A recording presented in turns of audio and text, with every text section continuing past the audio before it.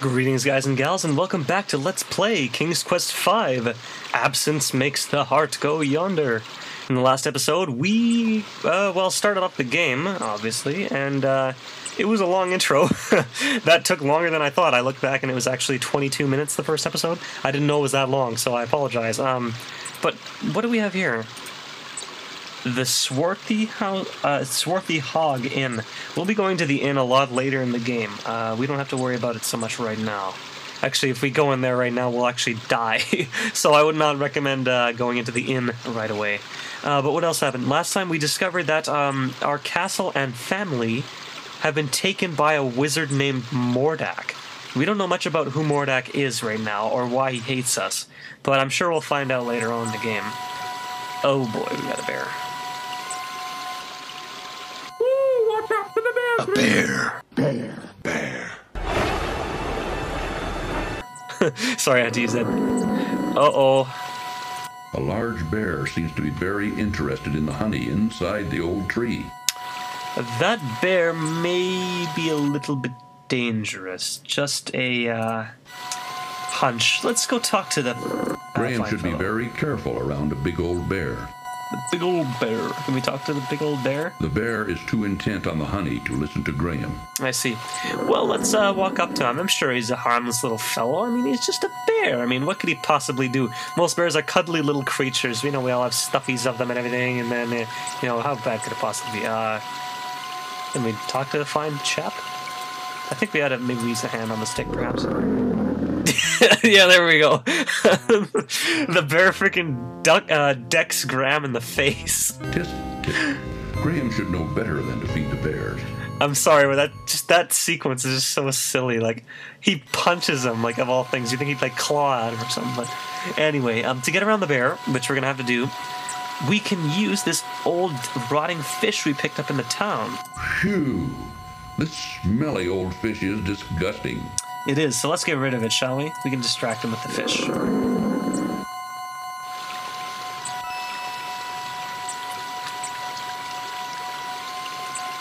And he just walks away perfectly. I am Queen Beatrice, kind sir. I wish to thank you ever so much for saving our hive from the claws of that horrible bear. In return, I offer you a luscious honeycomb from our hive. Please feel free to retrieve one. I promise my bees won't harm you. It may come in handy on your travels. Alright, so Queen Beatrice, it's like a bee, excuse me, has allowed us free honeycomb for saving them from the bear. Graham reaches a hand into the beehive. If you come here before... a very sticky chunk of honeycomb. Wrapping it in a protective piece of cloth, he then pockets it. There we go. If you come here before, before getting the fish, the bear won't be here, and the bees will kill you, so yeah. Graham bends down and picks up the large stick from the ground. Yeah, we're gonna need that stick, too. Let's see, we have a stick, a honeycomb, a pie, and a wand. The perfect arsenal for our typical adventure game hero. Let's save now that we got that stuff, because, pro tip, you're going to need to save a lot in this game, because this game is probably the most unforgiving game in the King's Quest series. You can die in many ways here, and it's not always obvious, and I'll explain more about that later. What's this? A bully of a dog terrorizes the poor ants as he playfully digs at their large anthill. A bully of a dog is, threatening the ants, eh? Well, I know a distracted dog. Let's play fetch with him, why not? With a stick we picked up.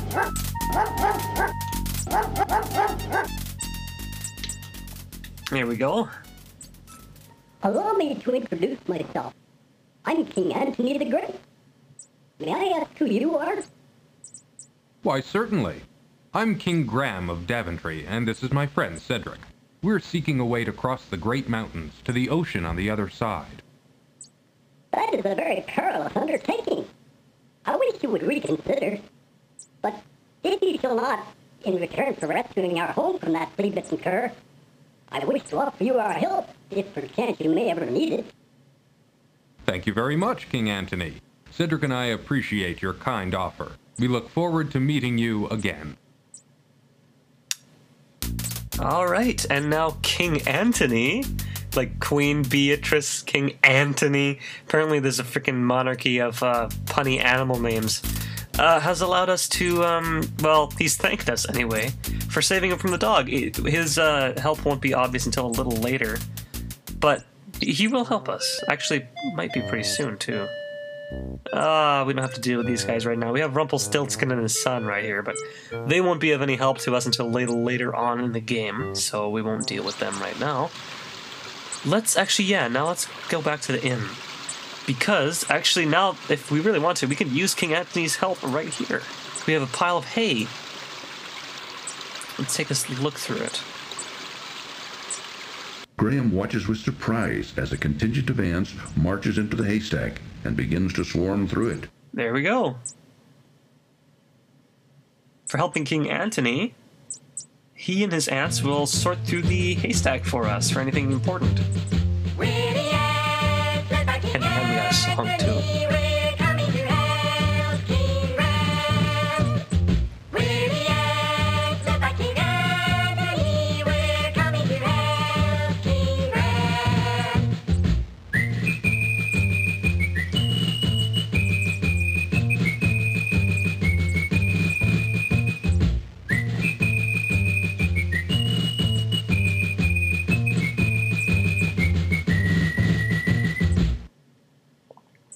I'm glad to see there was a way that we could be of help to you.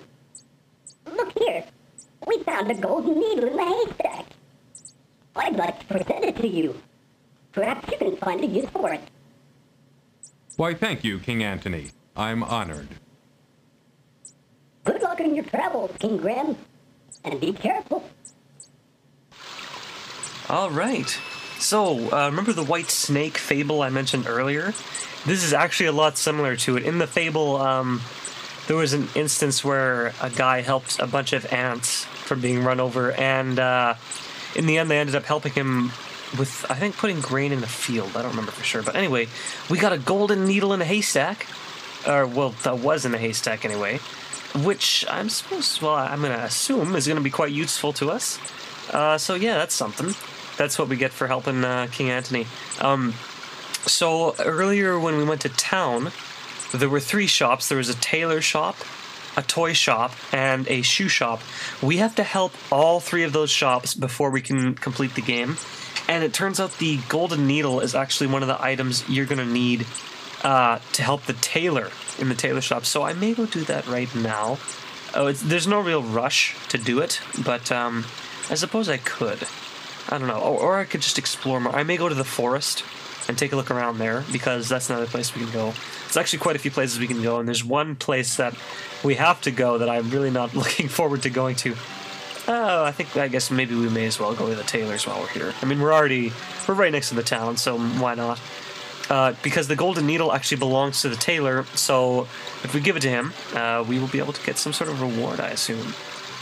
It's typically how adventure games work. You give one person an item, they give you another item. Let's just mosey on into the tailor shop, I suppose. There we go. Yeah, I haven't been speaking nearly as much in this Let's Play as I have in the previous 4, because a lot of the characters have been doing the speaking for me. And what do we have here?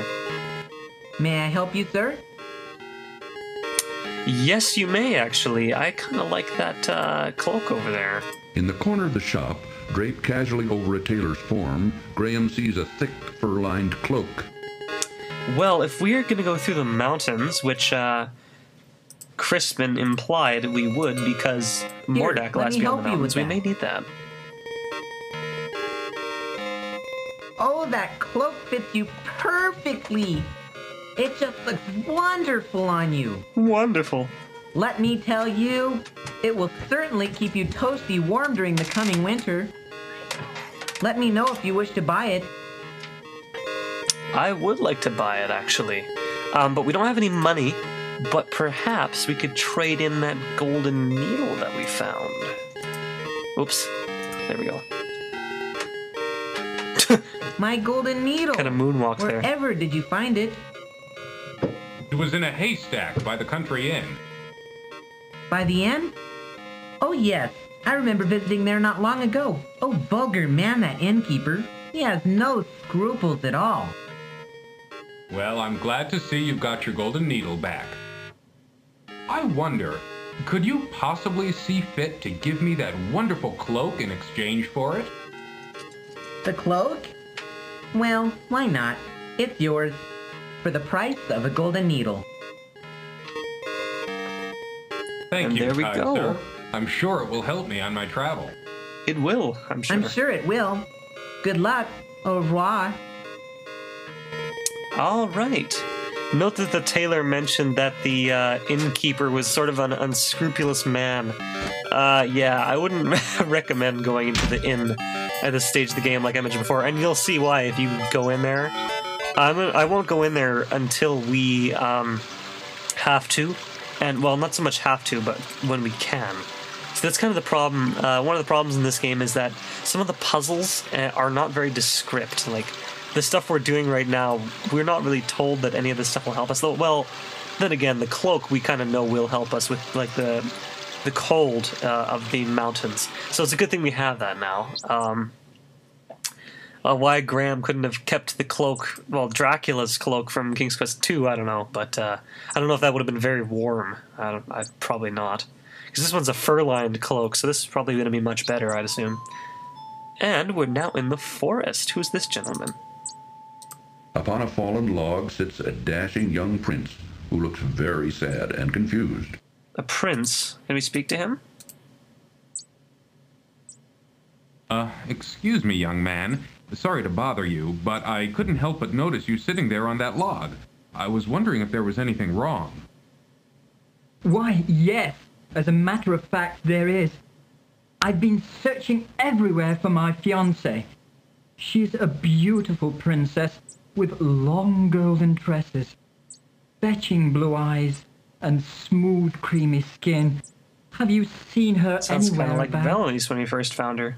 No, sorry, I haven't seen anyone like that.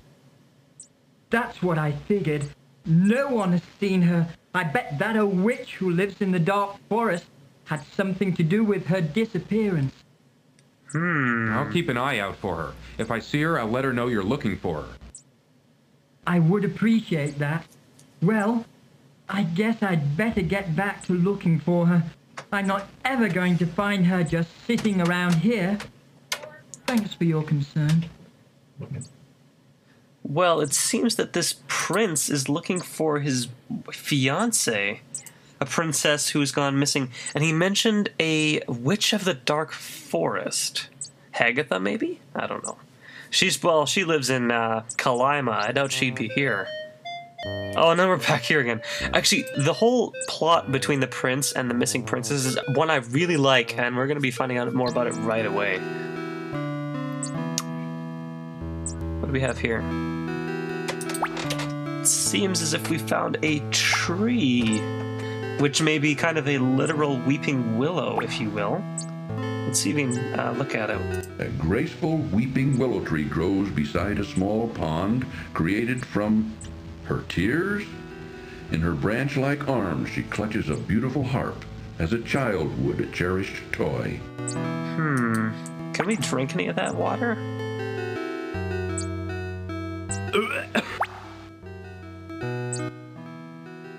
What's wrong, Graham? That's salt water! Ugh. Salt water. Well, I guess the narrator was right when it is the Weeping Willow's tears. And let's see, how long have we been going on for this episode? I don't know. No, let's talk to her. Why not? Whoops. Miss Willow? Yes? You can talk? Why, of course I can. What did you expect? Well, I've you're never a seen tree, a talking and- tree before. What's wrong? Everything's wrong, can't you tell? I'm not really a tree. I'm really a princess. You see, my fiancé and I were walking through this wood when a nasty old witch came along and was instantly charmed by my handsome prince.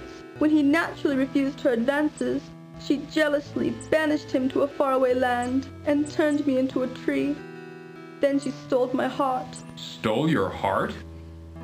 Yes, she turned my heart to gold and took it away with her. The only way I can become human again is to have my heart brought back. Now, all I have to cheer me up is my harp. It's quite magical, you know. It plays the sweetest music you've ever heard. Now please, leave me alone in my sorrow. Well, interesting. It appears that this weeping willow was once a human, and an old witch found her, and she separated her and her fiancé and turned her into a tree. Makes me wonder, maybe she is, I don't know, this could be a long shot, but maybe she is the princess that the prince was looking for. Perhaps that's the connection? I'm not quite sure. We'll find out, I'm sure. Can we talk to her some more? Oops. Please, don't bother me anymore. Let me weep in peace. Well, I suppose not. I know she actually sings at one point, but apparently not right now. So, where should we go now? Or should I end it now? Yeah, so unfortunately, we can't help her, at least not right now. She had her heart stolen, and unless we can find it, for some weird reason, I guess she's gonna stay a tree. Oh. I do not really like the looks of this. The sign seems self-explanatory enough. Enter at your own risk. Well, I don't think we're in a position to risk that right now. At least not my books. So we will not be going into that very creepy-looking forest yet. Let's go to the east, actually, here. Actually, I'm not actually using a map this time around, so I'm kind of stumbling. I may get a map later on, so I have a better... Oh, hey, we're back at Crispin's house again. How interesting that Crispin lives right next to an incredibly dark and creepy forest. It's kind of, I don't know. What's with people living in forests that are incredibly deadly? I don't know. Or at least next to forests that are incredibly deadly. But anyway, I guess part of me is not sure. Okay, I guess I'll end this episode here. I haven't been keeping track as well as I should have of these episodes. But next time on Let's Play King's Quest V, Absence Makes the Heart Go Yonder, we will, I think, do a part that I really am not looking forward to. But I'd like to get out of the way because it'll help us a lot in the long run. So we'll see you then.